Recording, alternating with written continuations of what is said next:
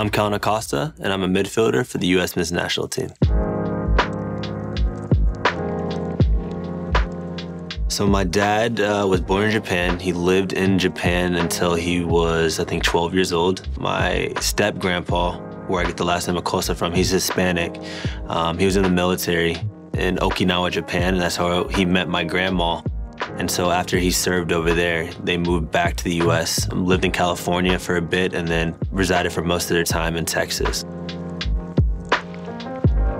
Growing up my childhood, a lot of diversity, starting from, going to my grandma's house. Having that Asian culture stemmed from eating the food, listening to Asian news, Japanese magazines. My mom's side, being black, is a little bit different culture, different feel.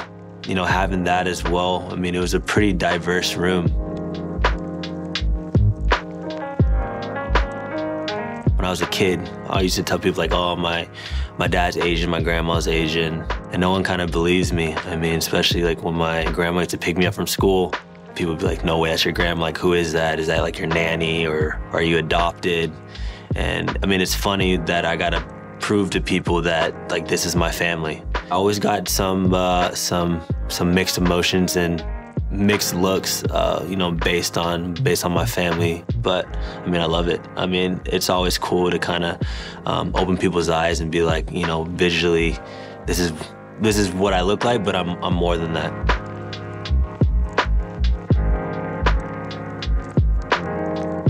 I had the opportunity to visit Little Tokyo with actually my dad and my grandma.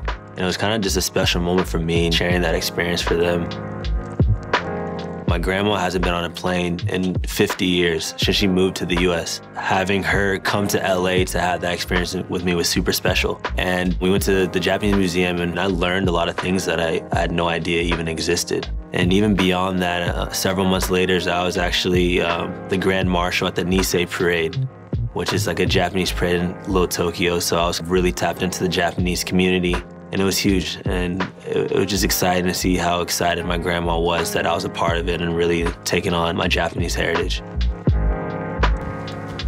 I feel like I'm more of like a chameleon, because I feel like I can blend in different backgrounds, because that's how I grew up. I was accustomed to many different cultures. So when someone talks about they experienced this, I'm like, well, when I was younger, I experienced the same thing. I can really relate to all cultures pretty much, because that's who I am. To play in the World Cup would be a dream come true. Something that I've always wanted to experience since I was a little kid. I'm representing something that's bigger than myself. Not only just, the crest in the front, but a person that people can look up to, and hopefully they'll have, many people, various backgrounds like myself in future World Cups.